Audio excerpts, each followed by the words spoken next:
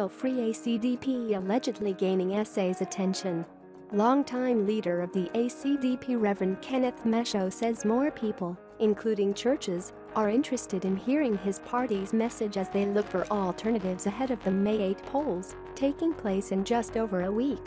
Meshoe told journalists at his party's Gauteng manifesto launch that people had become open and receptive to the Christian-based party, asking for it to give them more information.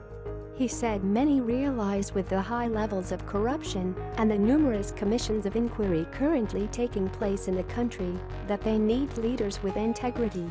Meshoe said his party wanted to deal with crime and bring investors into the country. All investors, including local and international, want to feel safe in the country they want to invest in. There have been stories of potential investors being mugged, he said. When ACDP comes into power, we will make sure their properties and their lives will be safe, he added. He said churches had over the years also become interested in the politics of the ACDP.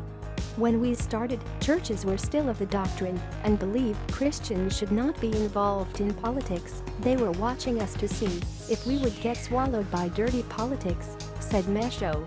When we started, churches were still of the doctrine and believed Christians should not be involved in politics. They were watching us to see if we would get swallowed by dirty politics, said Meshoe. He said his party had managed to stay above the fray and the dirty politics, showing churches that it was worth following. Meshoe also said he was not concerned about the emergence of the African Transformation Movement, which was established by independent African churches. Traditional voters know there is something called a track record, and they know you have to know how this person performed over the years.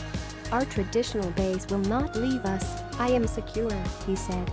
Meshoe also said his party was gaining traction in the Western Cape, a DA stronghold.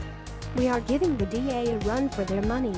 We cut their majority in Gauteng, with many saying they are taking us seriously. We are people of integrity, said Meshoe. ACDP has been scandal-free throughout the years, he added. He also said the party was growing in KwaZulu-Natal and Gauteng.